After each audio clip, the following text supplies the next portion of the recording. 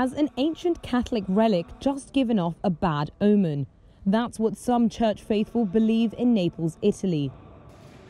3 times a year, a vial of dried blood, said to come from the city's patron saint, San Gennaro, is put on display. When it liquefies, it is known as the miracle of San Gennaro. But when it fails, some residents see it as a sign of disaster to come.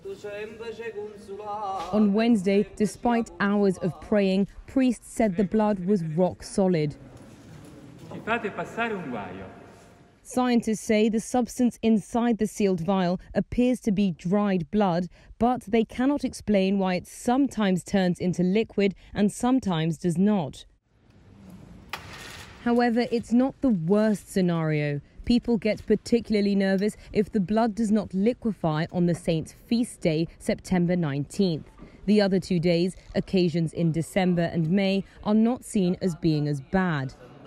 On Wednesday, the city's Cardinal, Crescenzio Seppe, told the faithful not to be overly dismayed either way. He said if something needs to melt, it's the hearts of people.